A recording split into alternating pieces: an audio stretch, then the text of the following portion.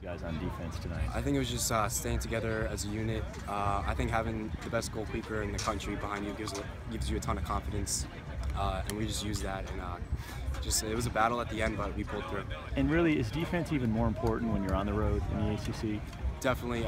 We go in every game not wanting to give up goals because we know if we don't give up any goals, we can't lose. So that's our mindset going into games. And I know you were out most of the year last year, injured, and you're back. I mean, how much more fun is it now this year? Oh, I'm just really excited. We're doing very well, and we just want to keep the momentum going.